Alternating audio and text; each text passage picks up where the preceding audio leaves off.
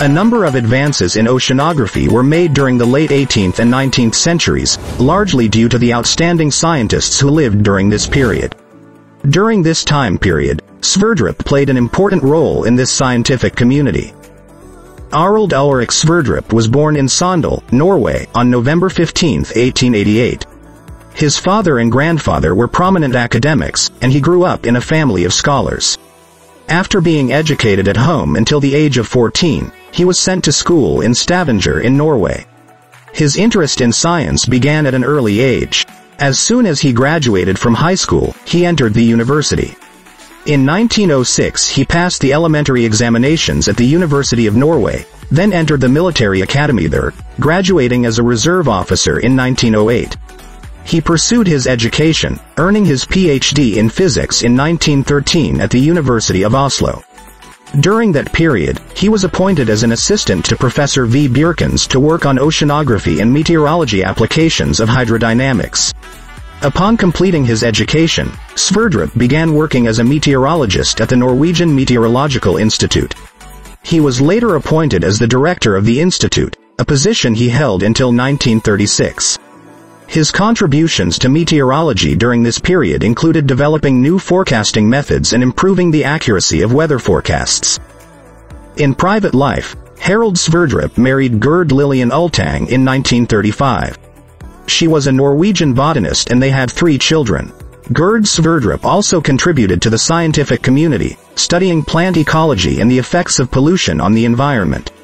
Having served in the fields of oceanography and meteorology, he finally retired. In 1957, he died at the age of 69 in Oslo, Norway.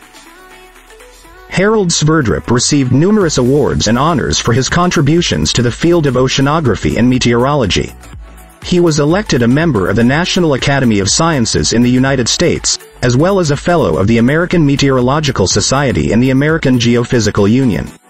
From 1917 to 1925, Sverdrup was responsible for the scientific work on the Maud expedition to the Arctic.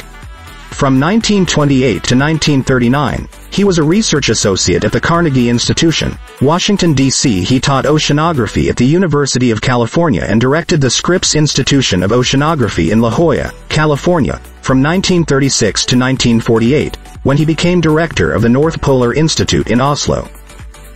As an oceanographer, Harald Sverdrup is best known for his research on ocean circulation.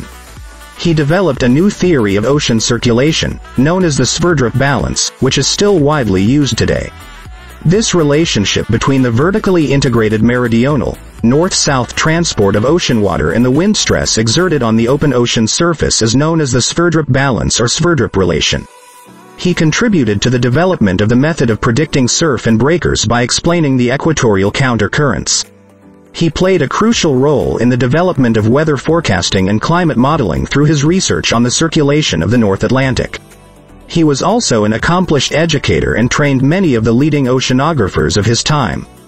Today, his textbooks on oceanography, such as The Oceans, Their Physics, Chemistry, and General Biology, remain influential.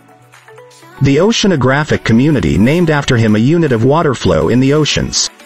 1 Sverdrup is equal to 1 million cubic meters per second. This unit is typically used in large volume transport and is widely used in oceanography. Consequently, Harald Sverdrup's legacy in the field of oceanography is significant. His work on ocean circulation and its relationship to the atmosphere laid the foundation for much of our current understanding of climate change. He has had a lasting impact on the scientific community, and he continues to be remembered as one of the most important figures in the history of oceanography.